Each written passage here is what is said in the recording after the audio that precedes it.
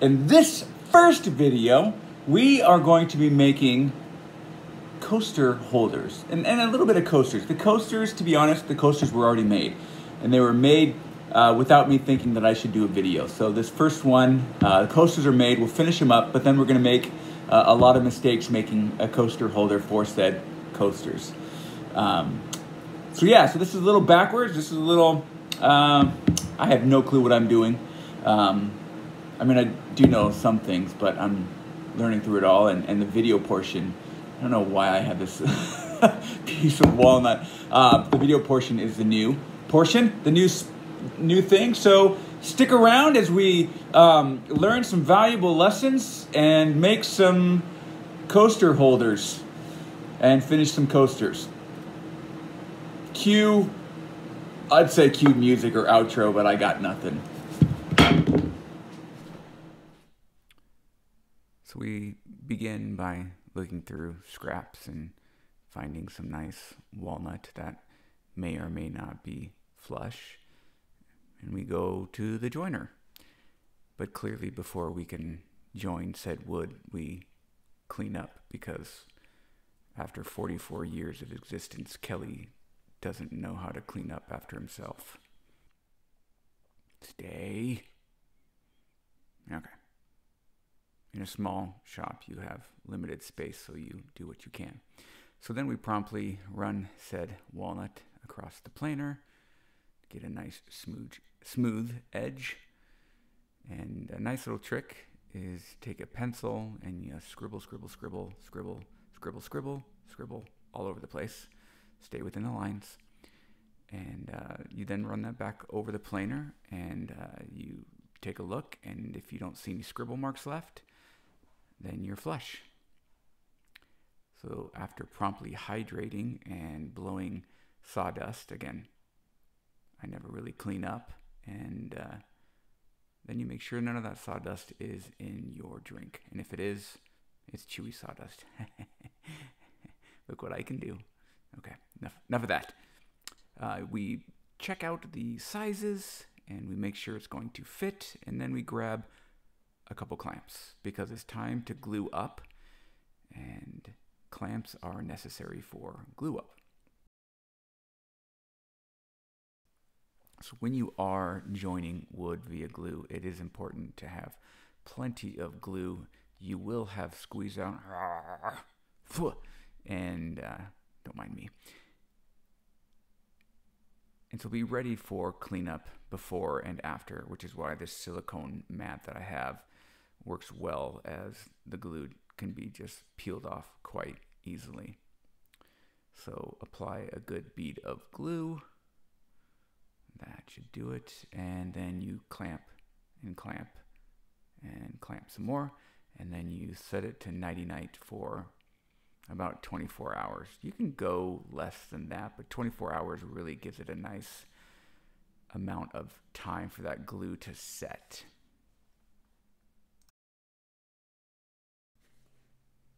Now, as that glue sets, one thing that's handy is to make a template for repetitive use. So if you're planning on doing this more often than once, might as well make it easier on yourself and give yourself a jig or something else.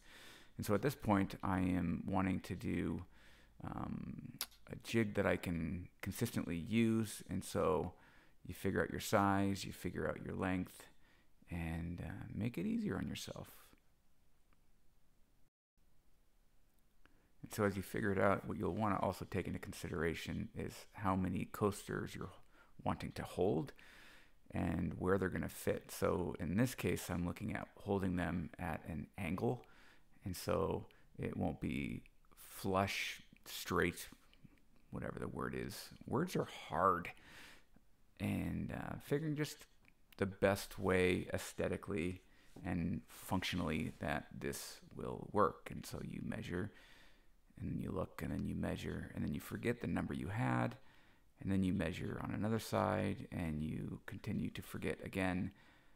And then at some point, you just start from the beginning as if you never measured anything.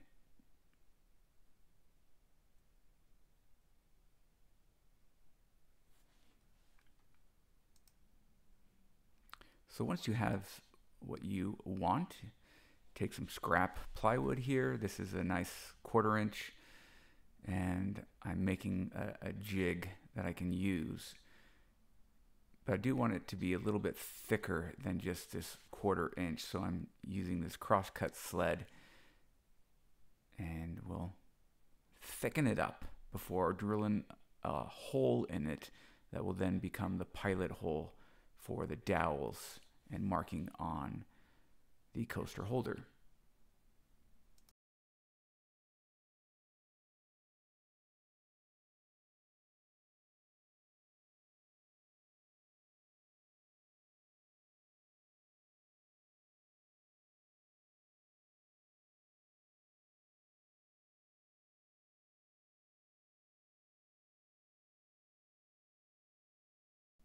So after making a few cuts, you come back and you figure out what's going to work or not. In this case, I made 3, and I think I ended up just using the 2.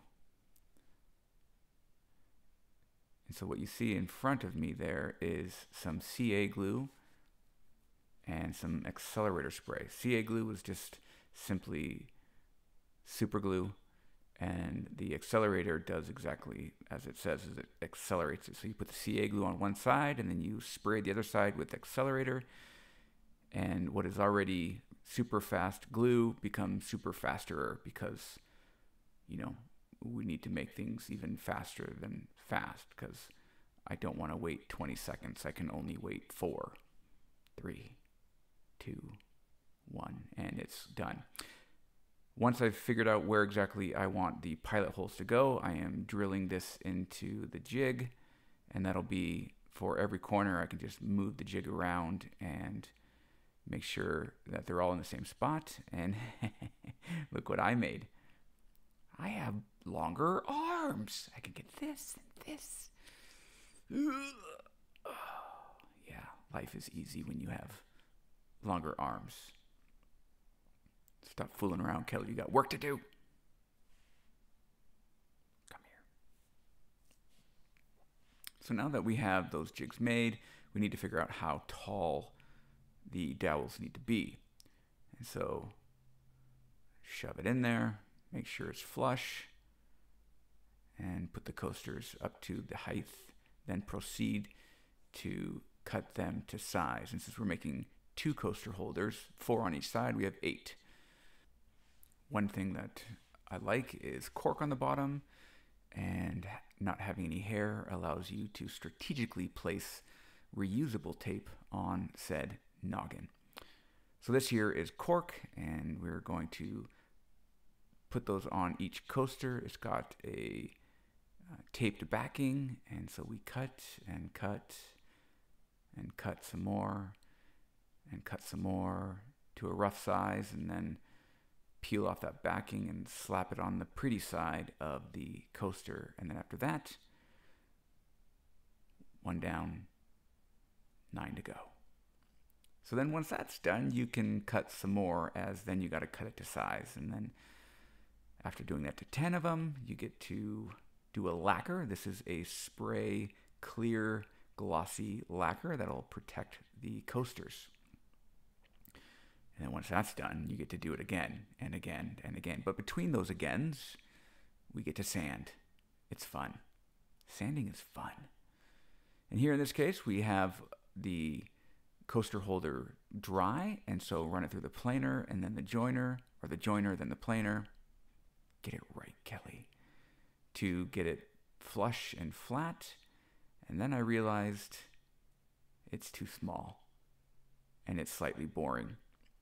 So let's add a little bit of curly maple to this.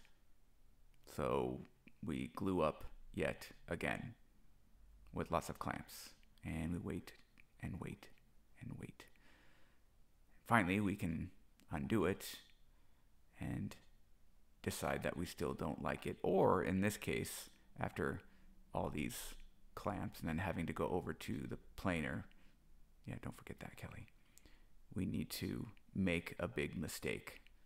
So here I have the sled again, and I have the size that I want the coaster holder to be, and so I'm just setting it up to cut this perfectly in half to where I have 2 perfect coasters, holders, and then I run it through the saw.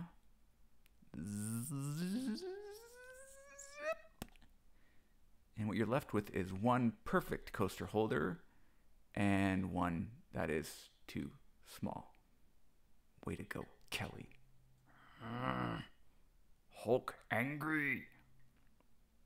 So now what do? You stare at the other scrap pile. And then you grab some curly maple, some walnut, and join them together. But then you decide, I don't like that idea.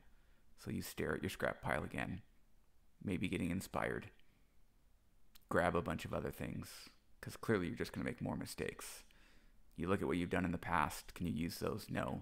You look at your other scrap pile, and you waste time. This is why it takes me so long to get things done.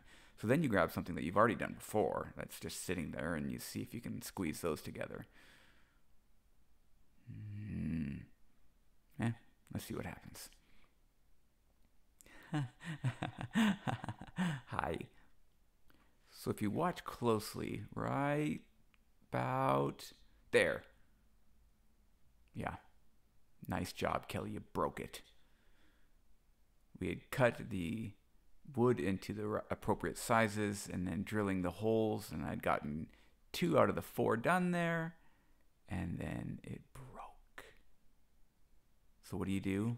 I can fix it. I can fix it. You try to see if you can clean up the end, and then you realize, no, it's broken. Grrr. Can I use this? No, we've already tried that. Breathe it out, Kelly. Breathe it out. Whew. So then you stare at your scrap pile again. And now we're just going to try a block of curly maple. But we've learned some lessons. We're going to go about this a little bit different way. We're going to start off this big thick piece by just drilling 4 holes through a thicker piece, and then we'll resaw it through the bandsaw. Yeah? Clearly I'm still bitter.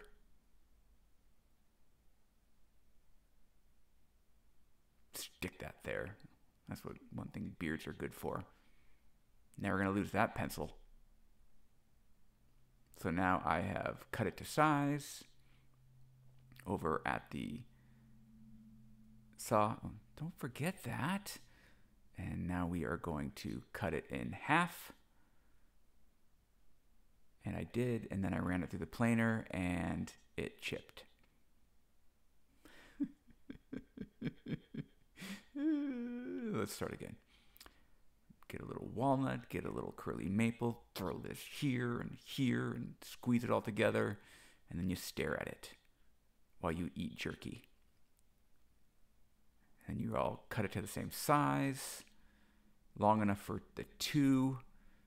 Grab some glue, and we start this yet again. Don't forget the clamps.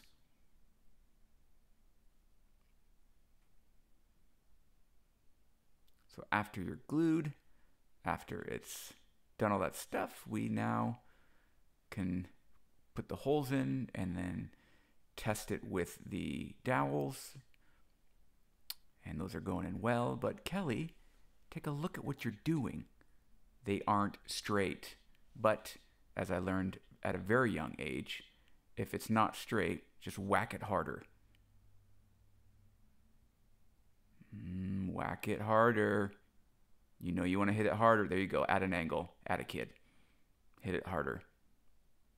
And then you take a look at it and you realize, oh no, it's still not going to work. And you can't fix it. So then you don't hit yourself in the head, kids. It's not wise.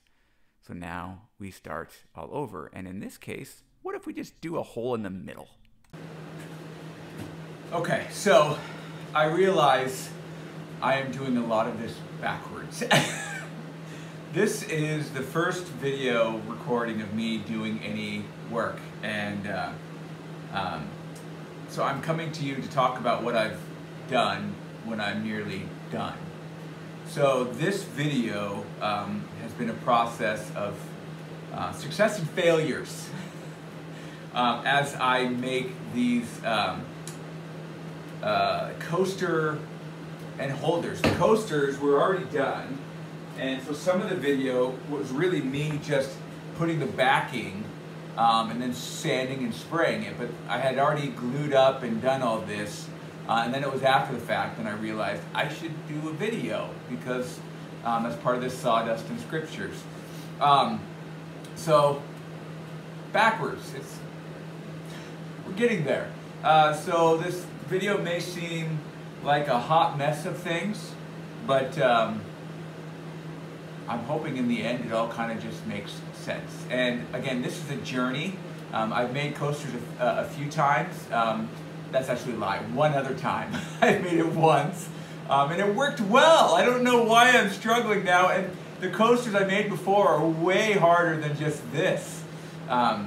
This actually was fine. You'd think this would be the more complicated one, but it's actually the holder that I'm really having difficulty with. And I think maybe part of it is because the first coasters were for us. There were some leftover scraps, and I was just trying to figure out what to do with them. And so I said, let me make some coasters. And I've learned a couple things, and they aren't perfect. They look cool. Their function could be better. They're not quite wide enough. This one is much better. And the holders were simple and easy, and it worked great. And so I don't know why this time around it's that much more difficult. But I've learned some valuable tricks for the next round, and that's definitely what I'm going to be trying to share throughout this process. We'll be finishing this up, and we'll see how it goes. And I'm not sure where this video is going to be inserted at some point. So we'll see what it is. So now we get back to a glued piece of wood. Attempt, I don't even know where we're at. This is like 30. And you scrape all the glue off, and then once that's done, you run it through the joiner and the planer, and then you start to figure out where you want the coasters to be, and you mark out those holes. You do a little cut and a hole. And in this case, those holes will be drilled over at the drill press, but let's just mark them first. Okay, so here's what I learned. I just cut this using, or just drilled this using my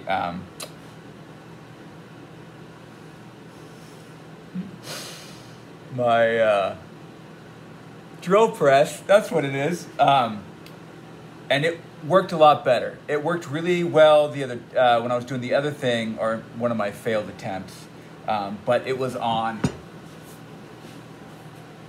this little guy. And I was thinking about using this for the coasters, but I just didn't like doing that to someone else's coasters. Maybe to mine, but not to this one. So drill press, definitely cleaner, because the other issue I had when I did it by hand, even though the very first one I did it by hand, I got nice and straight. This other time I did not. Drill press comes in straight.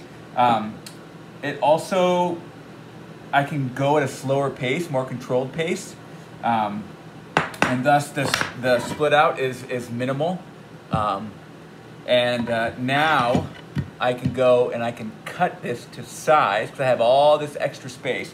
I can cut this to size, and when I was drilling it, I had all this extra space around it to avoid the breaks. And I'll talk about my failures and learned lessons at the end. So this worked.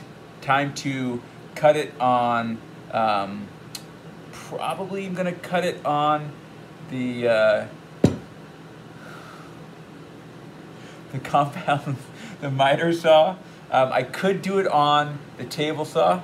That word came to me easily. But I think I'm just gonna do it over there and then sand it, glue it,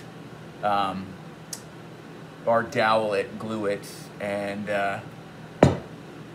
check this off as some fantastic lessons. So let's head over to the table saw.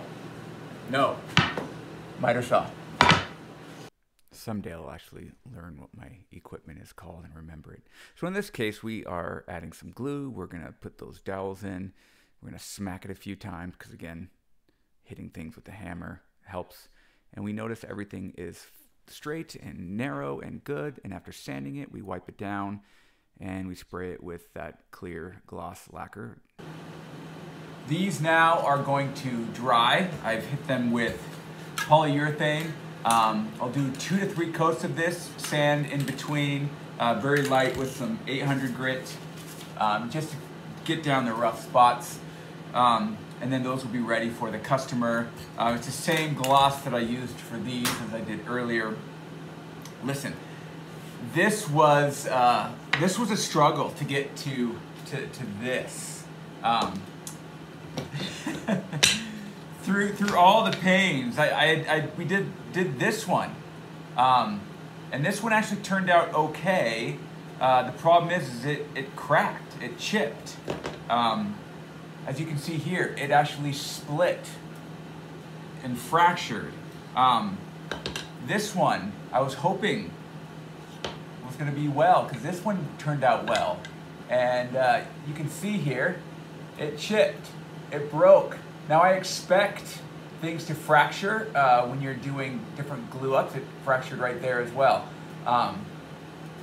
Different woods, and it's going to find the least path of resistance when there is a break. And so one of the lessons I learned in this is to cut out a bigger piece, drill the holes, and then trim it down. So that's one of the many lessons I've learned. The other issue, as you can see here, that ain't straight. That ain't up and down. None of them are. This is just atrocious. And of course I glued it in, because why wouldn't I have done that? So not only did it break, but a break I can deal with, but it was just, I can't fix that. I can't fix that. So another lesson, I use the drill press. That comes down straight. Me pushing down, it's not going to be straight. No matter how straight I think I am. They have little presses for a drill itself, your DeWalt or whatever you have. I don't have one of those. I actually have a drill press, as you've seen. So moving to the drill press helped out. I think a lot for the fracturing as well and the breaking. By going to the drill press, I can go slower. I can take my time.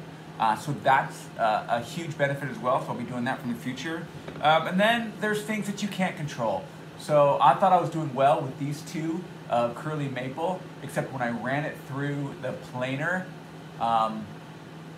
chipped out, shattered, broke all over, and that all over the place. And that's part of the problem with soft curly maple. Go with a harder maple, but I love the look of the curly maple. You just got to be ready for those chips and breaks and issues. And this was another option. I'm not completely against this option. I just didn't want to drill into their coaster and have a hole, because this could work very easily. Slide it down. You can have all these stacked together. Tape it, and then wherever you have this placed, you can place this on as well. I think it would work beautiful. That may be an option I do in the future. I just didn't want to do this for someone else. Lots of amazing lessons were learned. Thankfully, we got there. You know, some of the lessons: don't give up, keep trying. Failure isn't failure. Failure is only when you stop learning and you stop growing and you just don't do it anymore. And so it was a nice learning process with a lot of mistakes, but it is what it is, and you know, we move forward. As I think about the scripture part of the Sawdust and Scriptures, I wanted to incorporate some type of scripture, whether it's implied or not. And as I was thinking about this, what instantly, first and foremost, came to mind for these coasters is where does Jesus drink? And clearly he drinks at the table. He shares the cup. And the cup is wine. The cup is always wine, right? And he speaks of the cup of his blood of his covenant. But even before that, the first miracle that Jesus does is the wedding feast. And so John 2:1-11 has Jesus at the wedding feast, and his mom comes to him saying, we ran out of wine. And while that didn't speak to me, what spoke to me was Jesus was a carpenter.